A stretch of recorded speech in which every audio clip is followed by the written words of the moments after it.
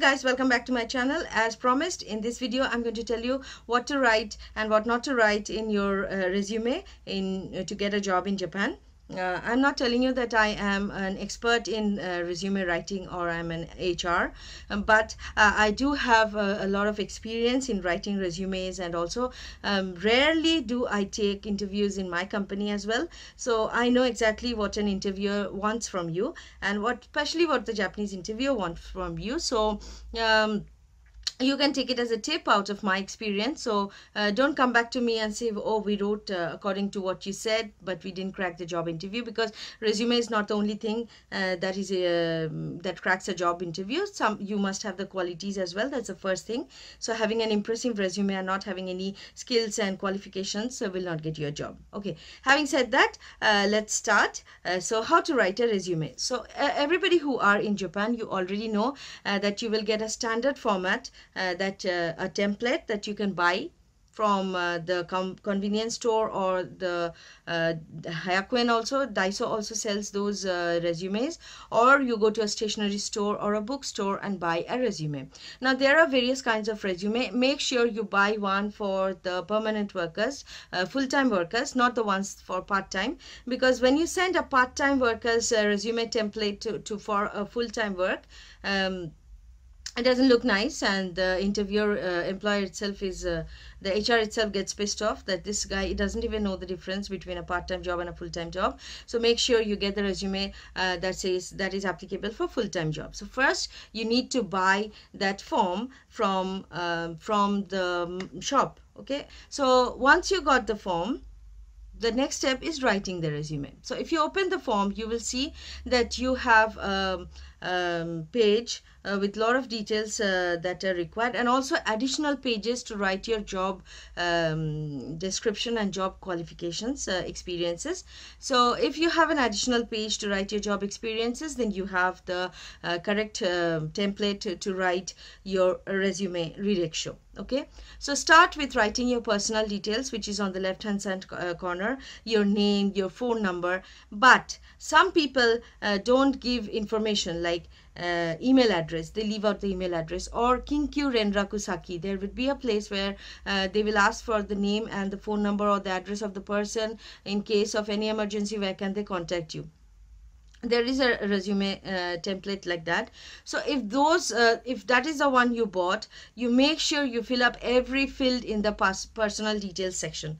Okay, don't leave any field blank, because once you leave a field blank, that means there is it doesn't look nice. Again, it doesn't look nice. And if I was the interviewer, I would think that this guy does not pay attention to details. Like, it's completely written that you have to give all this information, yet he has not provided this information. So it's very important that you fill up the personal details. It's just a short. And the photograph, don't give a photograph with a t-shirt on, or with any other formal clothes on. Make sure it is you look very clean, no beard and all that if you're a male. And if you're a female, tie your hair up tight. Even if your face is looking big, make sure you dress like the Japanese graduates, university graduates, who wear black suits and they tie up their hair and wax them and all that, so that your face is clearly seen. And black suit is a must. Don't put paste photographs which has, like, you know, t-shirts and all that, which is like, you don't want to spend money just for the heck of it. Don't do that, because your photograph, your resume goes first to the HR. Your resume equal you. So first you send your resume, and then you follow for the interview. So make sure you give a good photograph with a black suit on. They just love black suit. Okay, so the photograph in the personal details section is very easy. Don't leave any gaps. Okay, and if you don't have any kinkyu renraku saki, you can give your you give emergency phone numbers of your name of your parents, and +91 +91, and give the emergency number of your father or mother. But don't leave it blank. That's what I want to say. Okay, so that's one. Then comes the educational qualifications. Now don't start writing from nursery school. Nobody is interested. Start from writing from high school. So you start writing this and this school, Nyusha, like you first write the date, then you write this and this school, and then you write Nyusha. Nyusha means you joined the school on that day. High school I'm talking about. So even you know the educational system, Japanese educational system and Indian education system is different. They have a different school for high school, and they have a different school for primary and secondary. So just make sure whichever high school you have passed out from, class 11 and 12, you write the name of that school, and then you write the Nyusha, the date of join, the join. And then the next line followed by the same thing, but you just write the graduation date, when you graduated from the high school, and then you write the name of the school, and then you write the Sotsugyo. Okay, Sotsugyo, you write Sotsugyo. So you see the line, the educational qualification will be like this. This date, this is the name of the school, Nyusha. This date, this is the name of the school, Sotsugyo. Then next comes university. This date, this is the name of the university, Nyusha. This date, this is the name of the university, Sotsugyo. So you are giving the Nyusha date and the Sotsugyo date. Nyusha date, Sotsugyo date. And also the Japanese language school, Nyusha. Then Sotsugyo date, Japanese language school, Sotsugyo. So you have to write it in 2 lines. You know, if you write it in 2 lines, that gives a very good impression to the interviewer that this person has common sense and he has attention to details. Okay, so this is one thing that you have to write. And then if you see that this educational qualification section is getting filled up, it's very good. It gives a good impression that you're very, you study hard and you have gained enough knowledge. Okay, that's it. Then comes your shokureki, which is your job qualification. So even if you have done a part-time job, obviously if you're a fresh graduate and all that, you don't have any qualification. But you know, in Japan, if you don't have any qualification and if you start as a fresher, the Japanese companies don't pay you money. They don't pay you a good salary or a decent salary. They pay you very less. That happens to Japanese students also. So that is the reason the Japanese students, when they pass out the university, they look for many jobs, and then they finally settle into one job, because they know they are fresher. They have to at least work in that company for minimum 3 to 5 years, gain 5 years experience, and then change the company so that they can negotiate their salary with the second company. Japanese companies never give good salary to freshers. So if you have done a part-time job, I'm sure you will be doing a part-time job. So make sure you fill up or if you have done any job in India, you have to write that. And how to write that? Say for example, you worked in a call center in India. So the same way you wrote the educational qualifications, the same way you will have to write this and this date, this is the name of the company, Nyusha, joined. And then the second line you write, this is the date and this is the name of the company, and you retired or resigned or whatever the reason, due to medical problems, whatever it is, the reason, okay? And write it in short. After you write that, you make sure you elaborate everything that you did in that company. What happens in Japan is you might have gone for a different job, which is very different from your major, but you have gone for the interview, but your employer is thinking in his mind, okay, so she has come for this interview, but I will use her in this also, that also, and this also, because she has this skill, that skill, and this skill. Okay, say for example, just an example, you have a driving license, and but you're going for an interview of import-export manager, but your interviewer is thinking at the back of his mind, okay, I can use this guy to transfer certain parts from this branch to that branch, so he can be useful to me. So he's thinking a completely different thing. So make sure you write everything in details, whatever you've done. I'll give you a small example. Say for example, if you're a fresher, you did a part-time job. Say you were a waiter in a restaurant. Okay, so if you wouldn't write, I used to pick up plates and I used to serve the food and I used to clean up the table and my work was night shift. No, you don't write all these things. Like, this is what you're thinking, that what will I write as a part-timer, as a waiter. You can frame your sentences in such a way that makes it feel that you had a huge responsibility in the service industry. For example, you can say Japanese hospitality. And then you explain providing Japanese hospitality as per the customers' expectations, maintaining good relationships with customers to build a loyal customer base, and then maintaining hygiene standards in the company as per the industry standards, so that people don't fall ill. These kind of things, like you are explaining the responsibilities of a waiter. You have to maintain hygiene, you have to maintain cleanliness if you're working in a restaurant, right? So you're stating that your responsibility was to maintain the hygiene standards as per the industry standards, right? And then building relationship with the customers, of course, when you were serving the food and they were giving you tips, or if they, even if they were not giving you tips, but you were having a conversation with the customers. So these are the professional kind of approach that you must have.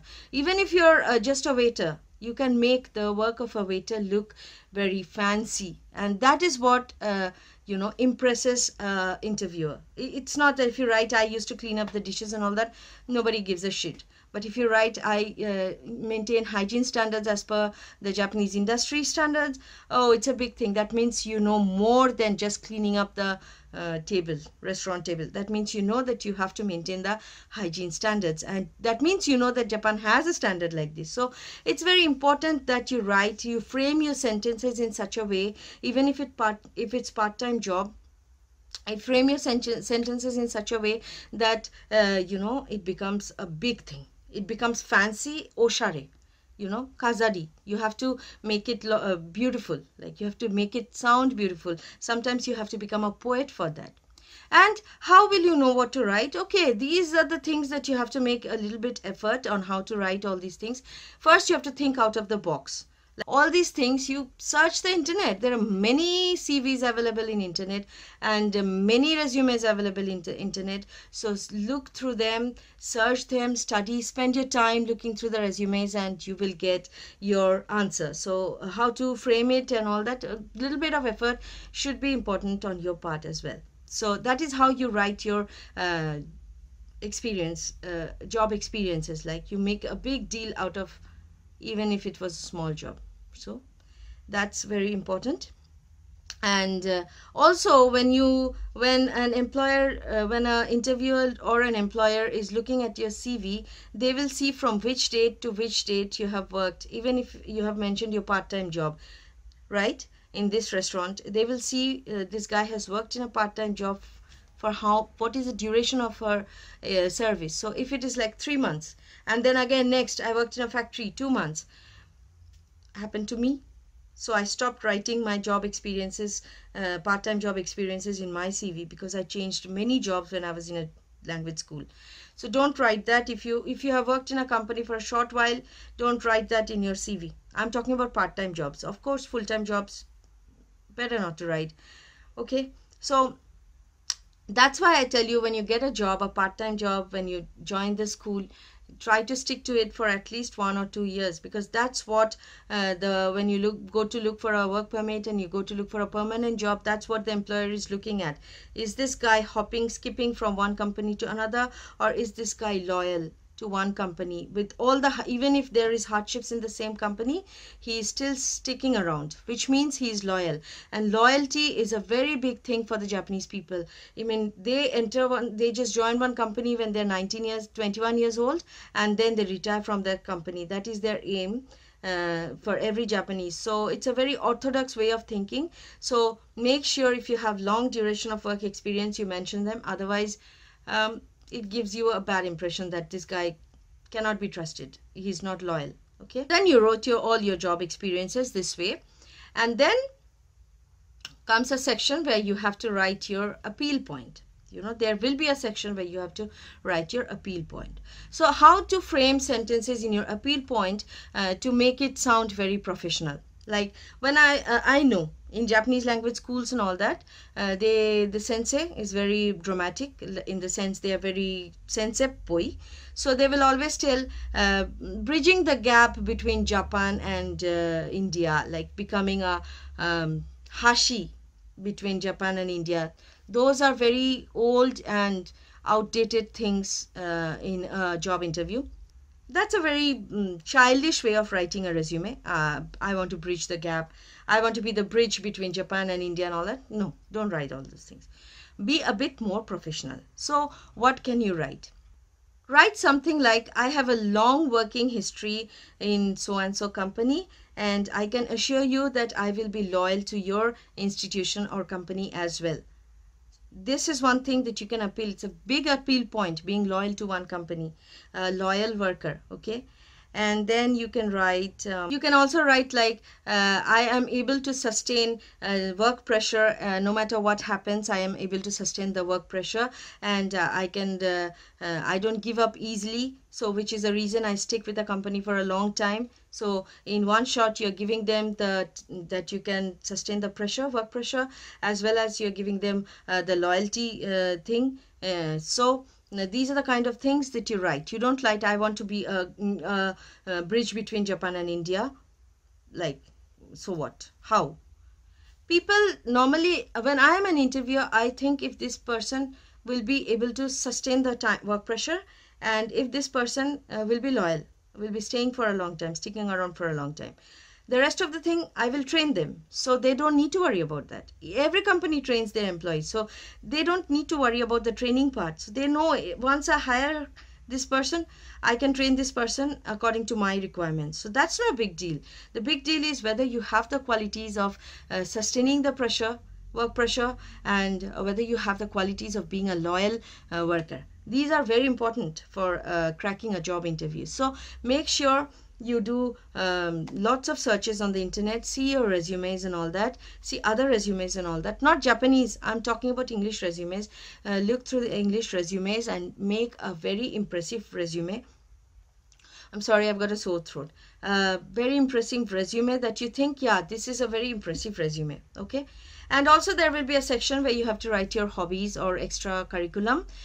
Please make sure you mention, even if you were playing football or rugby, or if you know skateboarding, or if you have a driver's license, or if you have if you can operate MS Office, or if you can type Japanese, all these things you mention over there. Because like I told you previously, you are mentioning these things, but your employer is thinking something else. Okay, I can use this guy for this job and that job. Okay, so that is also very important. So in a way, you're sending yourself in the form of a direct show to the company you're looking for, you're aspiring to get a job from, and you're aspiring to get them sponsor your work permit. So this is how you write a direct show, and make sure you pay attention to details. Don't leave anything empty, because as an interviewer, I don't like anything empty. Like I want to know everything about you, not personal, but your educational qualification and your job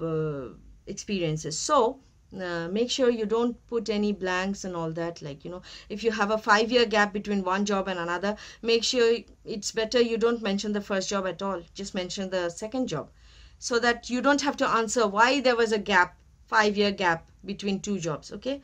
And if you have a valid reason, like you were studying in between, then it's a good reason. Like you joined one job and then you took up your studies, you pursued your studies because you wanted to skill up, and then you joined the second job. That's a very good thing. That's very impressive. But you have done nothing in between. You were just playing around. Don't write this. Write this. Okay. So these are common sense, and these things you have to search the internet, and you have to think out of the box. You have to communicate with people. So all these things, if you're a student, you won't be able to write in the exact professional language that an interviewer is expecting.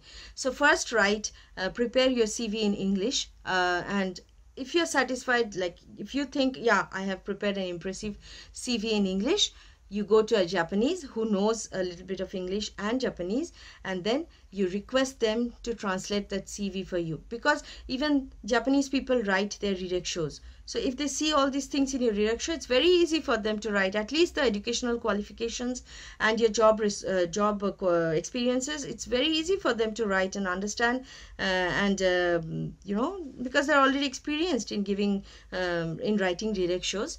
All that they're writing is what you're a little bit different, but it's not as, it's a standard format. So get help from a Japanese, because if you don't get help from a Japanese, your rireksho will look like a child's rireksho. As an interviewer, nobody would like to see a rireksho which is not impressive. Like I wouldn't like to see.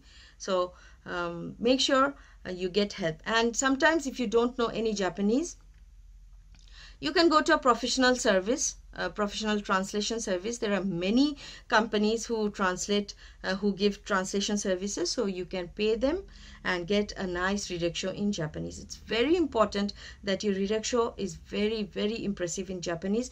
Why? Because we are aiming, I am asking you to aim at a job which can give you a decent salary from the beginning. So for that, your rireksho must be very, very good. Otherwise, you won't be able to negotiate. Okay, and that is all about the rireksho. And all the best. If you don't have anybody, you can ask. You can pay the Japanese professional service and get your rireksho done. But the first effort has to come from you. So first, you have to make the rireksho in English. Okay, guys. So see you in my next video, which is how to find a job in Hello Work. Bye bye.